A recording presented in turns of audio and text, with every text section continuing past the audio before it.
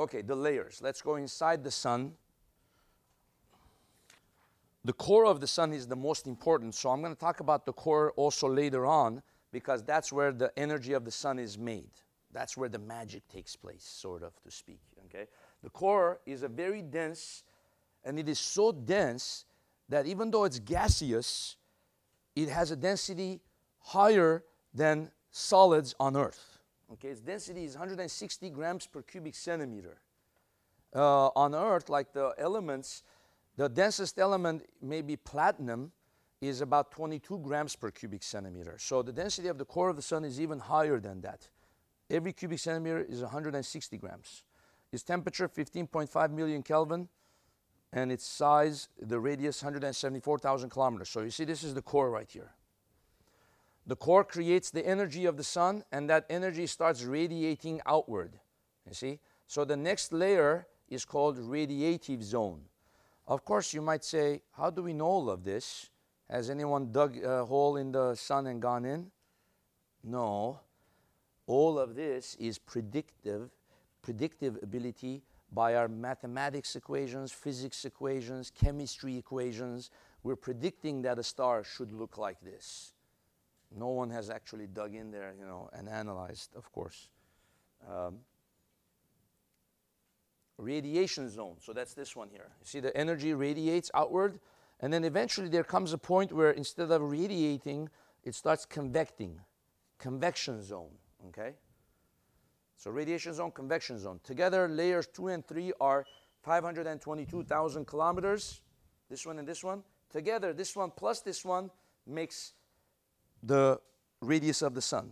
Okay, so together, when you add them, you will get the same number that was shown on the first slide, which is the radius of the sun. Layers 1 to 3 form the interior, and together become 696,000 kilometers.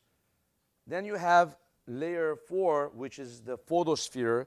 So that would be, photosphere would be analogous to the Earth's crust. Okay, so if I show you this one,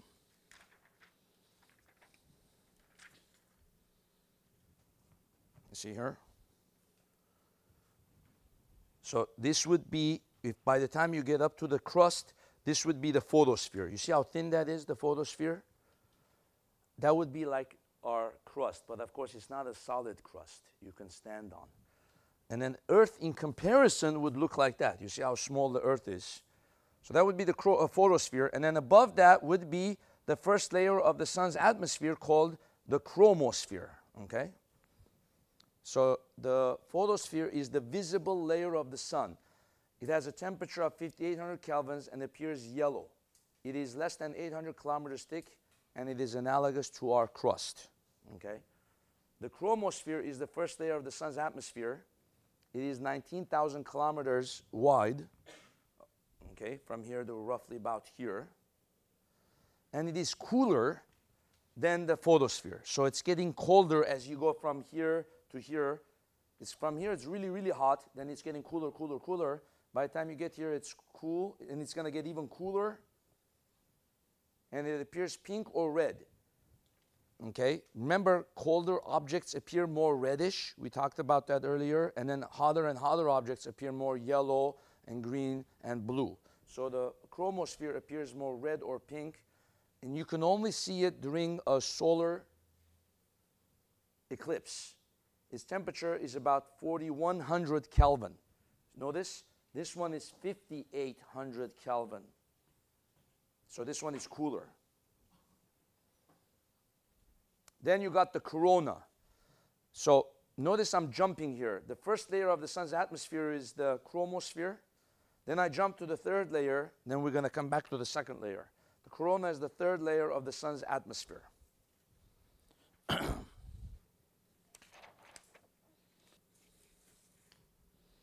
If we look at this graph here, this table, it tells us the structure of the sun, and it will tell you the radius, and it will tell you the temperature, it will tell you the density and the mass fraction and so on. So what this is showing us is this. By the time we get to the photosphere, you see the size of the sun is 1, okay? And then by the time you get to the chromosphere, you see that's the next one. It stays 1, 1. And then there's a zone called the transition zone at about 1.002. Then by the time you get to the corona, 1.003, and the corona goes all the way out to 2.0. So that means corona is, by the time you get to the outside of the corona, you're 2 times the radius of the sun. So if this is the sun, visually, the corona takes you out to about twice the size, like that. Okay? Look at the temperature. 1.6 times 10 to the 17th. That means 16 million Kelvin. So roughly speaking, the core of the sun is about 15.5 to 16 million Kelvin. Then you get the temperature drops, 15 million Kelvin, 13 million Kelvin, 9.5 million Kelvin, 6.7 million, 4.8 million, 1.2 million, 700,000, 310,000, 160,000, 52,000. Then you get to 31,000, 14,000. And then by the time you get to the photosphere, 6,400 Kelvin. Okay? That takes you to what we said here, 5,800 Kelvin. According to this, it's telling you it's 6,400 Kelvin. After that, what happens to the temperature? 4.6 thousand Kelvin, 4.6 thousand Kelvin, 4,100 Kelvin. See, that's this one here, 4,100 Kelvin. Then what? What's happening to the temperature? 4,100 Kelvin. 8,000 Kelvin. Something weird happened. The temperature kept dropping. Then it's now going up to 8,000. Look at this. 4.7 times 10 to the 5th. 470,000 Kelvin. Wow, jumped all of a sudden. What's going on? Transition zone. That's the second layer of the sun's atmosphere. Something is causing some weird phenomenon. The temperature dropped, and then immediately went back up to 470,000, 500,000, 1.2 million, 1.7 million, 1.8 million. Weird. The temperature had dropped, and then immediately goes way, way up to millions of Kelvin. Okay? And then this one tells you the density of the stuff. So you see the core of the sun is 160 gram per cubic centimeter, but the density drops very, very quickly. By the time you get to the outside, there's almost no density, nothing. Okay? So that's the weird phenomenon that is kind of difficult to understand what's causing this. The corona extends out millions of miles and has no definite boundary. The gas in the corona gets very thin. As you saw, the density is very, very low. The temperature rises to about 1.8 million Kelvin, huge. All of a sudden, as you saw, it goes back into the millions. The transition region. There is a region between the chromosphere and the corona during which the temperature of the sun rises dramatically. That's the effect that I was showing you in the table, all the way up. And this is what we're going to call the second layer of the sun's atmosphere. Let's look at this picture.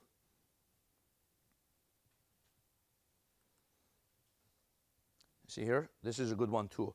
It's showing you the temperature of the sun. See here, the chromosphere. See, the temperature is dropping. By the time you get to the lowest temperature, that's about 4,100 Kelvin. Then the temperature goes up and then shoots back out, really, really, into the millions. And then by the time the temperature keeps increasing even, by the time you end here, it's about 1.8 million Kelvin, you see? It's almost as if the sun is shielding itself from visitors, you know. If you ever try to go to the sun, you have to get to millions of degrees of hot temperature before you even get to the surface. So the way I kind of think of that is like a shield.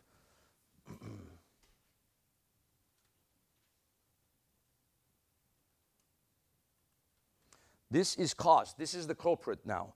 What's causing this? The magnetic field of the sun, which is funneling all of the energy of the core to the outside. So the magnetic field has this property that it can channel energy from one point to another. And the core, remember, was very, very hot. And this energy is being channeled to the outside. And let's see, this picture shows us maybe this phenomenon. Yeah, you see here, this is the, think of this as the magnetic field, okay? And then if you have some particles here, the magnetic field is shaking them. And by the time you get to here, it's getting really, really fast.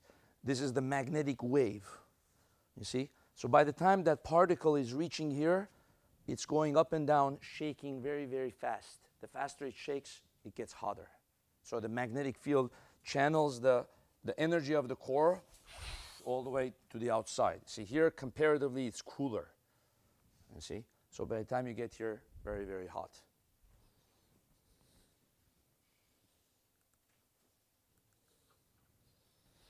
Okay, so we talked about the first layer of the sun's atmosphere was the chromosphere. Then it was, the second layer was the transition region. Then the corona. After corona was the solar wind. This is the fourth layer of the sun's atmosphere and extends all the way to Pluto and beyond. And then after Pluto, it starts dying out, and then you get to the end of the sun's influence, sort of. That's called the end, the heliopause. The heliopause is basically where the sun's influence ends, and that's what I was talking about earlier. Voyager 1 and 2, they're leaving that area. Now they're out into vacuum space, completely outer space. So after you get beyond Pluto, the sun's influence sort of dies out. So this solar wind is very important because it also gives us the aurora, right?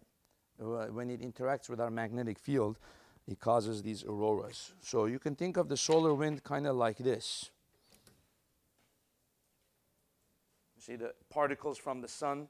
As the sun is spinning, this energy is coming out from the sun. This schematic diagram illustrates how ionized gas from the sun spirals outward through the solar system in a steady stream. The solar magnetic field creates sectors of variable density in the wind. Okay?